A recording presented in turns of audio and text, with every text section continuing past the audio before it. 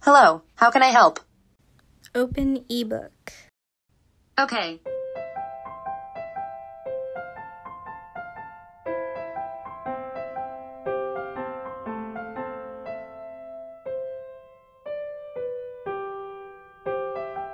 It's one of those moments when you sort of recognize how unintelligent these devices are.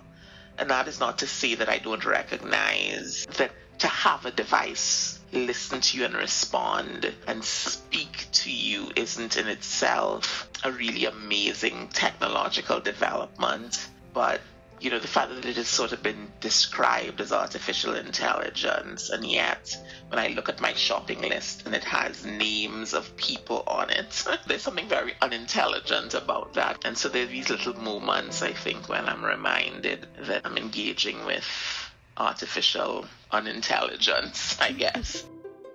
What did your battle with Alexa and Siri and other speech technology devices sound like?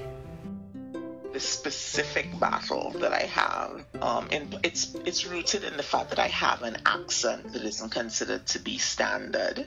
Although I'm a native speaker of English, my English doesn't sort of fit into any of the Englishes that are offered on these devices. So I have to sort of make a choice if I am setting the device to an American English speaker or British English speaker. My accent just doesn't quite fit. And if we even sort of step aside from the personal assistants like Alexa and Siri, and we talk about things like banking, automated tellers, and drive-through windows, it's the same kind of problem. So banking, for example, if I'm on a phone call and an automated assistant asks me to spell my name, my A as in apple sounds very much like an E as in echo, and so I don't get very far. The second letter in my name is an A. But the second thing I'm beginning to notice is that these devices are very much disciplinary. They are really designed to recognize a certain kind of pattern in the way that we speak. And so to interact with these devices, I have to speak, sort of step out of my dialect.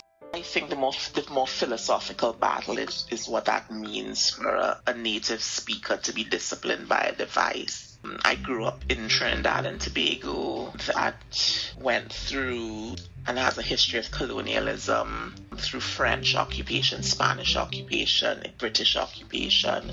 Tobago also went through Dutch occupation. And one of the first practices that colonial masters did as part of the colonizing act was to address language, was to rob natives of their language and to impose language on, in this case, slaves that were brought to the New World. So the idea of language and discipline has always gone hand in hand with regard to colonial experiences. And so philosophically, one of the things that I think a lot about is the way that devices like Siri and Alexa act as sort of neo-imperial masters, that it's this constant disciplining. I'm sorry, I didn't get that. I'm sorry, can you say that again? That constant training of my accent so that it could be understood. Are you optimistic at all for the future of speech technology? Am I optimistic? I am optimistic. I'm very excited about the kind of civic discourse around bias in technology. I'm excited about the kinds of technical communication programs and professional writing programs that are talking about this and preparing graduates to step into those positions to advocate that we are moving away from conversations about just ethics and technology and starting to talk about social justice and technology. So I'm very excited about the civic discourse around this. Practically, I feel a certain kind of urgency, and just sort of thinking about the adoption of these devices in schools, in prisons, in courthouses, when the training data is still Midwestern. It means that there are voices that are going to be policed that aren't represented in these training corpora. That feels urgent to me. I think a lot of the change is going to happen where people from the community who have identified a need are sitting with the community and redesigning these technologies. So I'll end on that good note. I am optimistic, I am hopeful, but there is work to be done.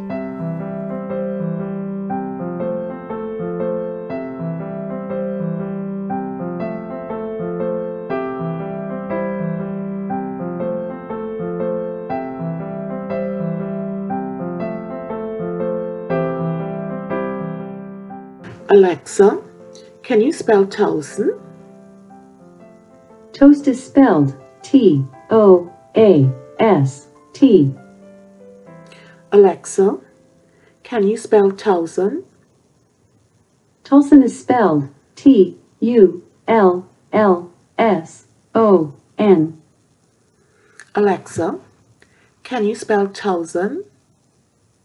Chosen is spelled C-H-O-S-E-N.